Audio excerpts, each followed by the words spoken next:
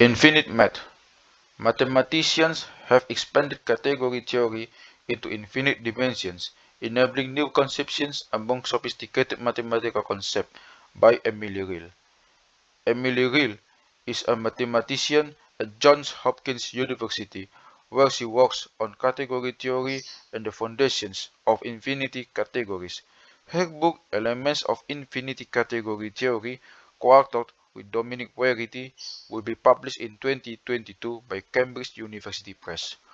On a crisp fall New England day, during my junior year of college, I was walking past a subway in Terence when a math problem caught my eye. A man was standing near a few brain teasers he has scribbled on the wall, one of which asks for the construction with an imaginary straight edge and compass of a cube with a volume that a different given cube. This stopped me in my tracks. I had seen this problem before. In fact, the challenge is more than 2 millennia old, attributed to Plato by way of Plutarch. A straightedge can be used to extend a line segment in any direction, and a compass can be used to draw a circle with any radius from the chosen center. The catch for this particular puzzle is that any points or lengths appearing in the final drawing must have been either present at the start of constructible from previously provided information. To double a cube volume, you start with its side length. Here that value might as well be 1 because it is the only unit of measurement given. To construct the larger cube, you have to figure out a way to draw one of its sides with the new required length, which is the cube root of 2. Just use the straight edge and compass as tools. It is a tough problem. For more than 22,000 years, no one managed to solve it. Finally, in 1937, Pierre Laurent Wansel explained why no one has succeeded by proving that it was impossible. His proof used cutting-edge mathematics of the time, the foundations of which were laid by his French contemporary Évariste Galois, who died at 20 in a duel that may have involved an unhappy love affair at the ripe old age of 20 myself. I had achieved considerably less impressive mathematical accomplishment, but I at least understood once a problem. But I at least understood once a proof. Here is the idea. Given a point as the origin and a length of distance 1, it is relatively straightforward to use the straight edge and compass to construct all points on a number line whose coordinates are rational numbers.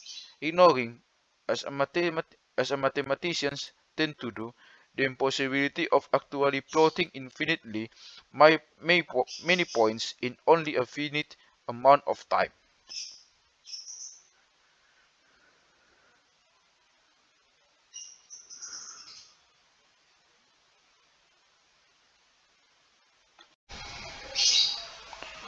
Wansel showed that if one uses only these tools, each newly constructed point must be a solution to a quadratic polynomial equation ax squared plus bx plus c equals 0, whose coefficients a, b, and c are among the previously constructed points. In contrast, the point's cube root of 2 is a solution to the cubic polynomial x to the third minus 2 equals 0, and Galois theory of field extensions proves decisively that you can never get the solution to an irreducible cubic polynomial by solving quadratic equations, essentially because no power of 2 evenly divides the number 3. Armed with these facts, I could not restrain myself from engaging with the man on the street. Predictably, my attempt to explain how I knew his problem could not be solved did not really go anywhere. Instead, he claimed that my education had left me close-minded and unable to think outside the box. Eventually, my girlfriend managed to extricate me from the argument, and we continued on our way. But an interesting question remains. How was I, still wet behind the ears, undergraduate in my third year of university study, able to learn to comfortably manipulate abstract number systems such as Galois prefields in just a few short weeks? These materials came at the end of course filled with symmetry groups and related research that would have blown the minds of mathematical giants such as Isaac Newton, Gottfried Leibniz, Leonhard Euler, and Carl Friedrich Gauss.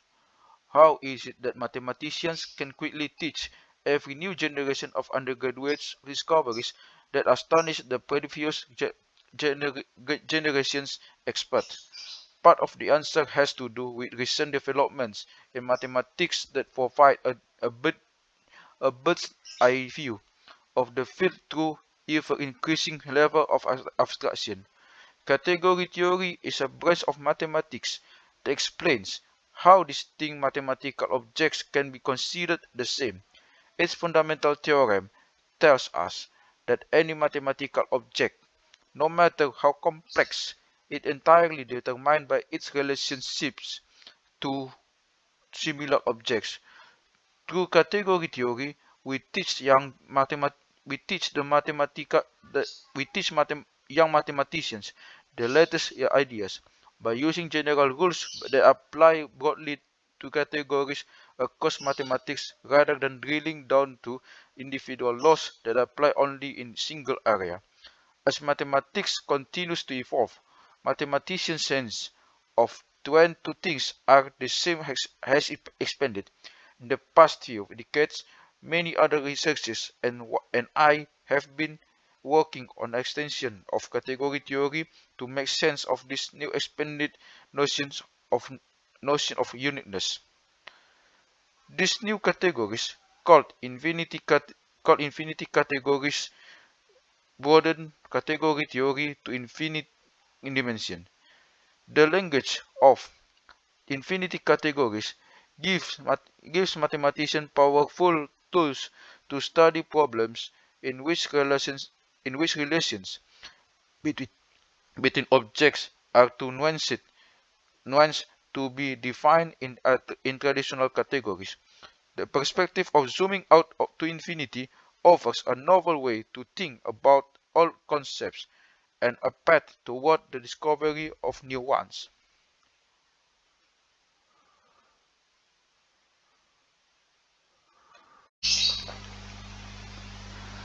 Categories. Like many other mathematicians I know, I was drawn into the subject partly because of my poor memory. This confounds many people who remember high school mathematicians as rife with formulas to memorize. The trigonometric identities come to mind. But I took comfort in the fact that the most commonly used formulas could be derived from sin squared theta plus cos squared theta equals 1, which itself has an elegant geometric explanation. It is it is an application of the Pythagorean theorem to a right triangle with a hypotenuse of length 1 and a good angle of t degrees. This this utopian vision of mathematics where everything just makes sense and nothing needs to be memorized falls apart to some extent at the university level. At that point, students get to know of the zoo of mathematical objects that have been construed into existence in the past few centuries. Groups, rings, and fields belong to an area of mathematics known as a, as algebra, a word derived from a 9th century book by Persian mathematician and astronomer Muhammad ibn Musa al-Khwarizmi, the title of which is sometimes translated as The Science of Restoring and Balancing. Over the next millennium, algebra evolved from the study of the nature of solutions to polynomial equations to the study of abstract number. Because no real number x satisfies the equation x squared plus 1 equals 0, mathematicians built a new number system, now known as the complex numbers, by adding an imaginary number I and imposing the stipulation that I squared plus 1 equals 0. Algebra is only one of the subjects in a mathematics undergraduate curriculum. Other cornerstones include topology, the abstract study of space and analysis, which begins with a rigorous treatment of the calculus of real functions before branching into the more exotic terrains of probability spaces and random examples, and complex manifold and holomorphic functions. How is a student supposed to make sense of it all? A paradoxical idea in mathematics is that of simplification to abstraction. As Eugenia Cheng puts in as Eugenia Cheng puts it in The Arts of Logistics in an Illogical World, a powerful aspect to abstraction is that many different situations become the same when you forget some details. Modern algebra was created in the early 20th century when mathematicians decided to unify the studies of the many examples of algebraic structure that arose in the consideration of solutions to polynomial equations or of configurations of features in the plane. To connect investigations of those structures, researchers identified axioms that describe the common properties. Groups, rings, and fields were introduced to the mathematical universe, along with the idea that a mathematical object could be described in terms of the properties it has and explored abstractly, independently of the scaffolding of particular examples or construction. John Horton Conway famously pondered the curious ontology of mathematical things. There is no doubt that they do exist, but you can't poke and prod them except by thinking about them.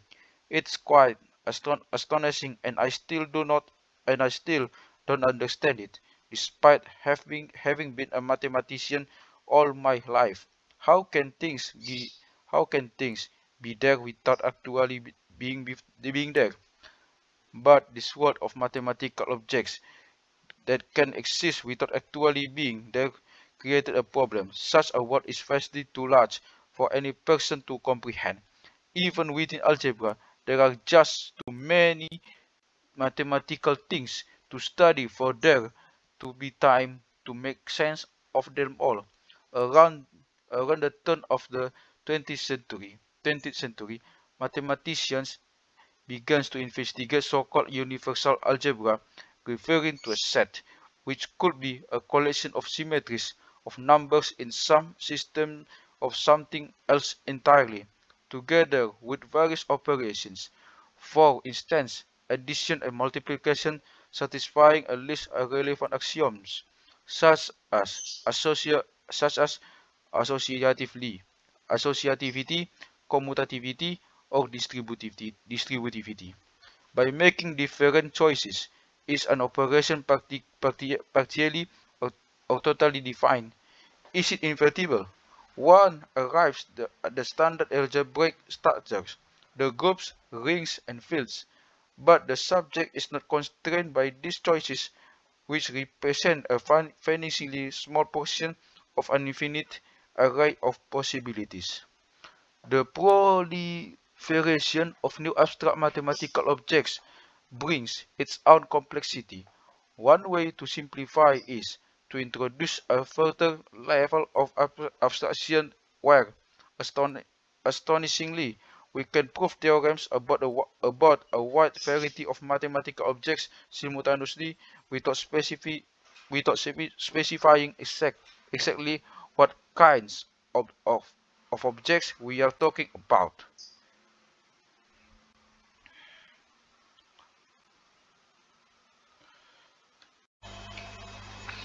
Category theory, which was created in 1940s by Samuel Eilenberg and Saunders Maitland, does justice.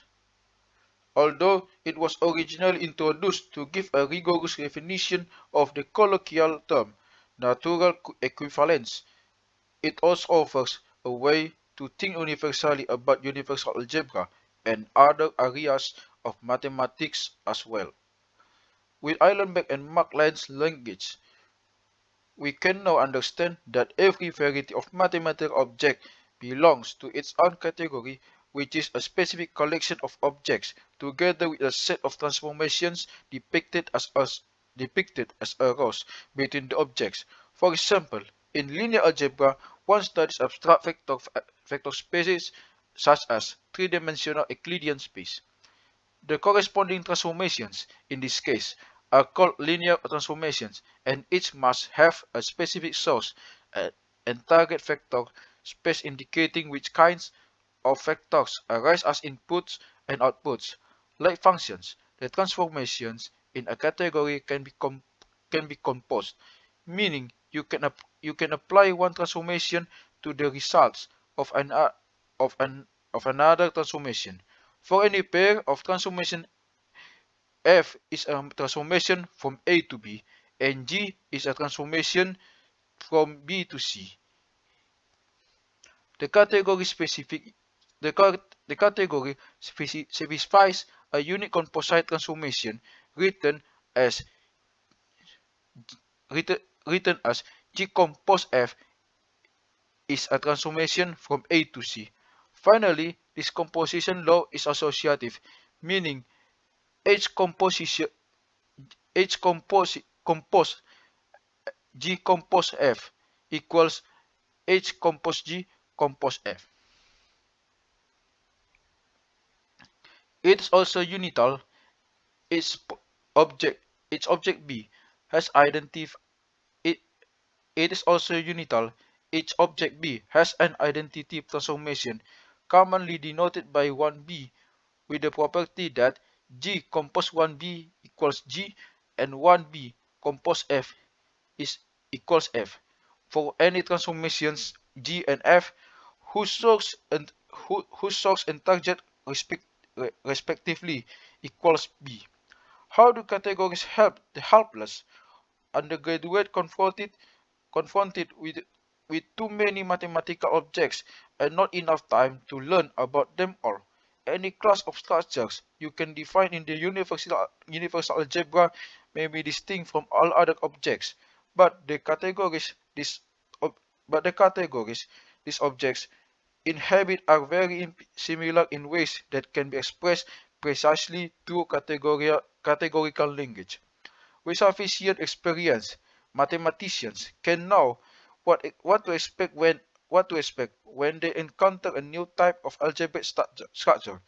This idea is reflected in a modern textbooks of the subject that developed developed the theories of groups, rings, and vector space in series, essentially because the theories are parallel. There are other looser analogies among these categories and the ones students encounter in topology or analysis courses, and these similarities enable them to absorb the new material more quickly. Such patterns allow students to spend more time exploring the special topics that distinguish individual mathematical subdisciplines. Although research advances in mathematics are often inspired by new and surprising analogies between previously unconnected areas. Symmetries: the cascading levels of abstraction from concrete mathematical structure to axiomatic systems, and then beyond the general objects that belongs to categories present a new challenge. It is no longer very clear what it means to say that one thing is the same as another thing. Consider, for instance, a group, which in math is an abstract collection of symmetries whose elements Amy Wilkinson of the University of Chicago likes to describe as moves that flip or rotate an object before settling it into something like the original position. For example, we might explore the symmetries of a t-shirt. One symmetry can be thought of as the identity move, when a person simply wears the t-shirt as its usual worn. Another symmetry corresponds to a move where the wearer takes the arms out of the armholes, and with the t-shirt still around their neck, rotate the t-shirt 180 degrees to put their arms in the opposite holes. The t-shirt remains right side out, but is now being worn backward. Another symmetry corresponds to a move where the t-shirt is removed entirely, flipped inside out, and put back on in such a way that each arm goes through the hole it was originally in. The t-shirt is now inside out and backward. The final symmetry combines these two moves. Atypically for groups, these moves can be performed in any order without changing the end result. Each of these four moves counts as a symmetry because the result in the shirt being worn is essentially the same way as when you started.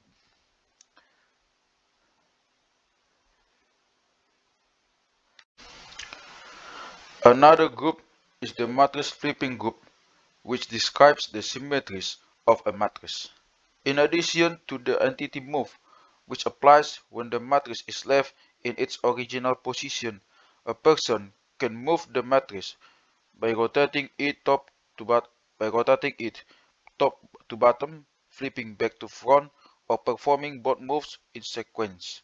Matrices typically are not square, but if they were, there would be more symmetries than described here.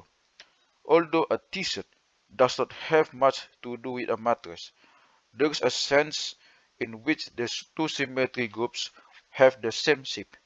First, both groups of symmetries have the same number of moves, in this case 4. And crucially, you can pair each move in t-shirt group with a move in the matrix flipping group such that the compositions of corresponding moves also correspond.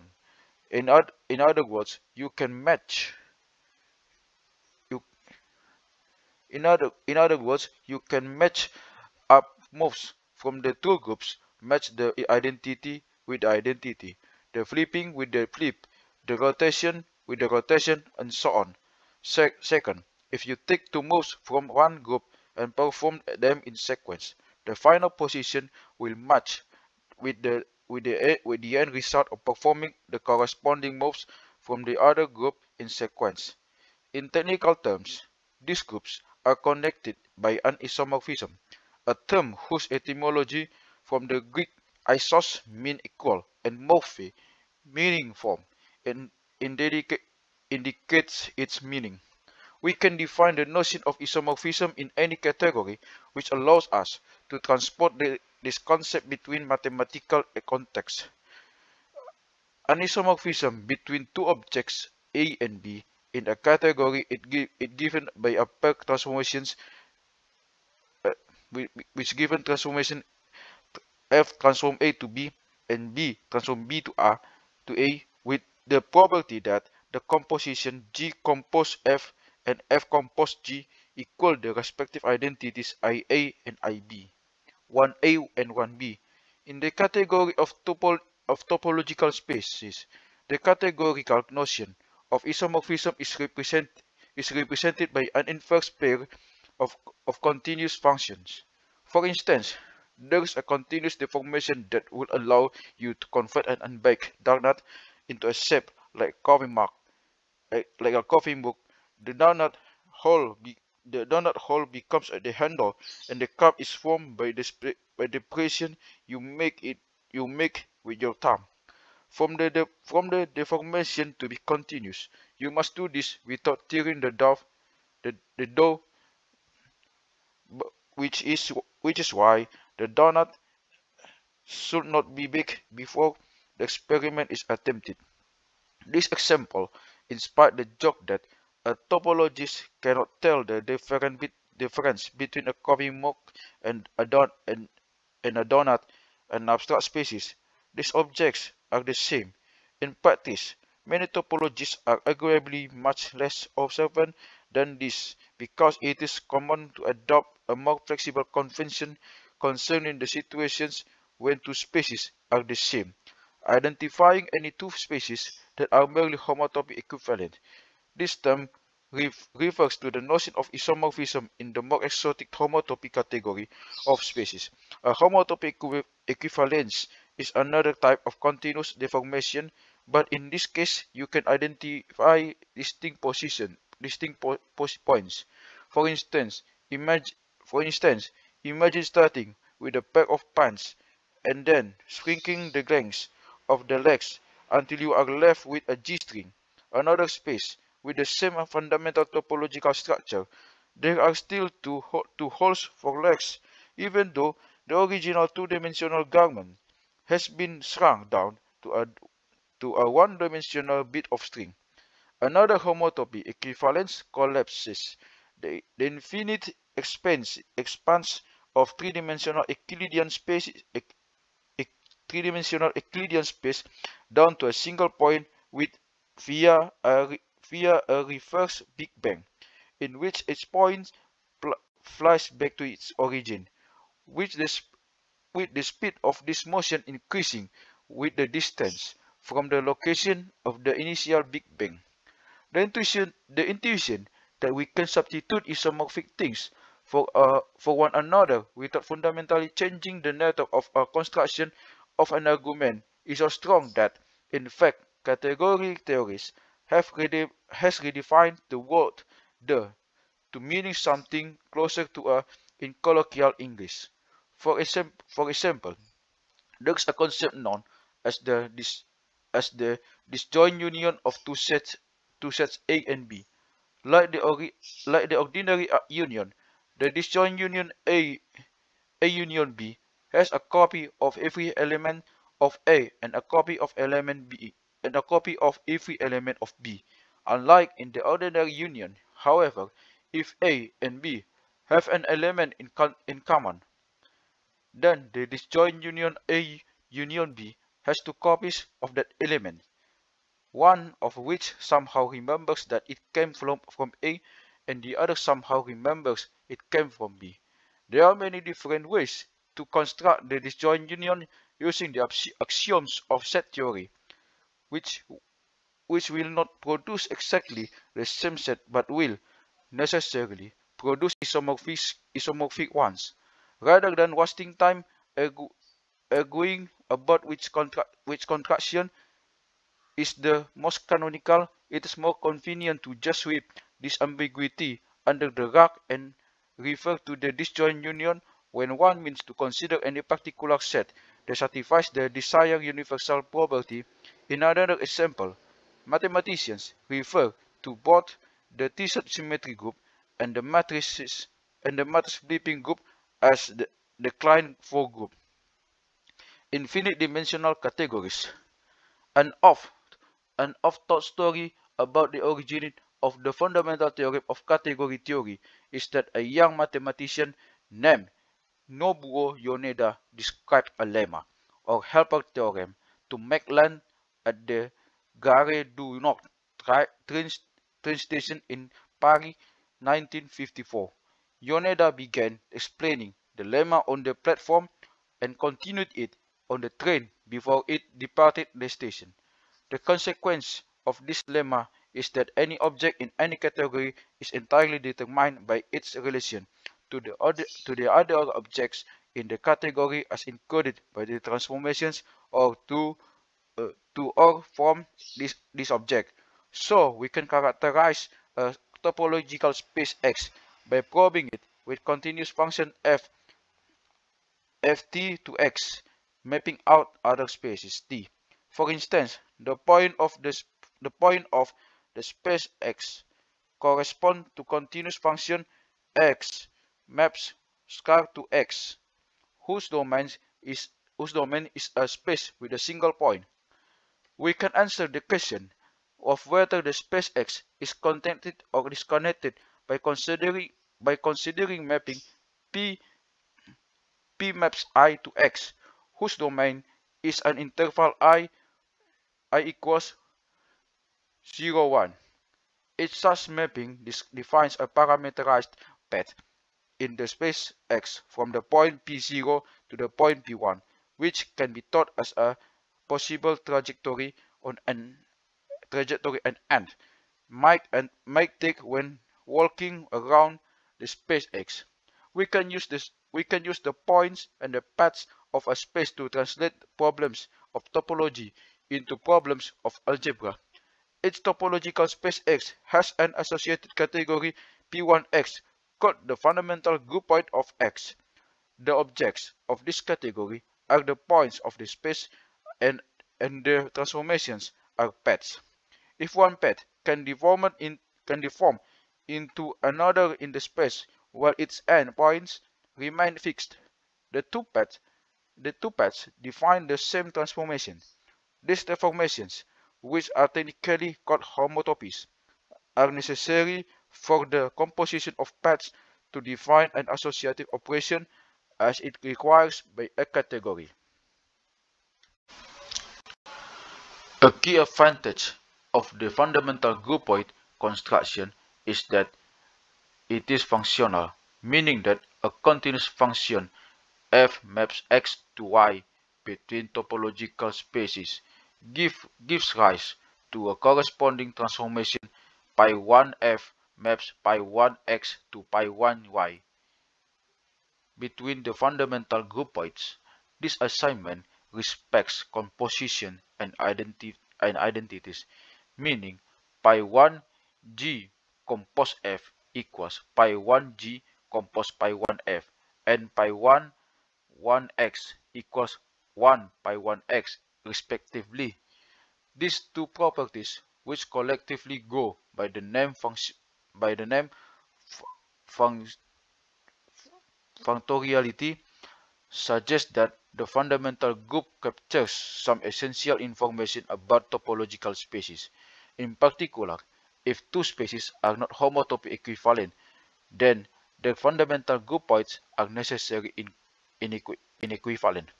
The fundamental groupoid is not a complete invariant. However, it can easily distinguish between a cycle and the solid disk that cycle bounds. If the fundamental groupoid of the cycle, the different wiggling fractions of a path between 2 points can be labeled by integers that record the number of times the trajectory winds around the cycle and a plus or minus sign indicating respectively a clockwise or counterclockwise direction of transit. In contrast, in the fundamental groupoid of the disk, there is only one path up to homotopy between any pair of points. The fundamental groupoid of the space form the inflatable exterior of a beach ball, a sphere in topological terms, also has this description. There is a unique path up to homotopy between any 2 points. The big problem with the fundamental groupoid is that points and paths do not detect the higher dimensional structure of a space because the point and interval are themselves 0 and 1-dimensional respectively. A solution is to also consider continuous functions from the 2-dimensional disk called homotopies and higher homotopies defined by continuous functions from the solid 3-dimensional ball and similarly from other balls in 4, 5, 6 or more dimensions. It is natural to ask what kind of algebraic structure of points, paths, homotopes, and higher homotopes in a space X form. The structure pi infinity X, referred to as the fundamental infinity group point of X, defines an example of an infinity category, an infinite dimension analog to the categories first introduced by Eilenberg and MacLane. Like an ordinary category, an infinity category has objects and transformations visualized as one-dimensional arrays, but it also contains higher transformations depicted by two-dimensional arrays, three-dimensional arrays, and so on. For example, in pi infinity X, the objects and arrays are the points and the paths no longer considered up to wiggling, while the higher dimensional transformations encode the higher homotopes. Like in an ordinary category, the arrows in any fixed dimension can be composed. If you have two arrows, f maps x to y and g maps y to z, there must be also an arrow g composed f maps x to x. But there is a catch. In attempts to capture natural examples, such as the fundamental infinity group point of a space, the composition law must be weakened.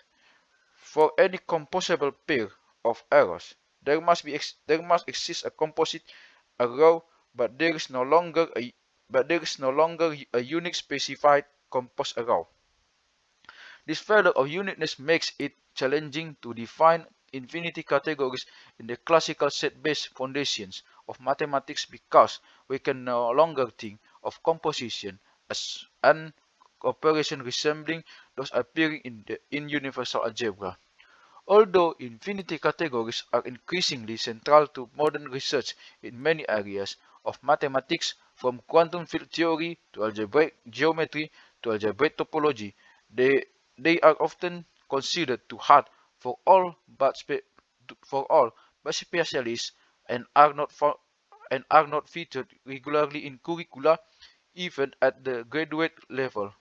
Nevertheless, many others, and I see infinity categories as a revolutionary new narration that can enable mathematicians to dream of new connections that would otherwise have been impossible to rigorously state and prove.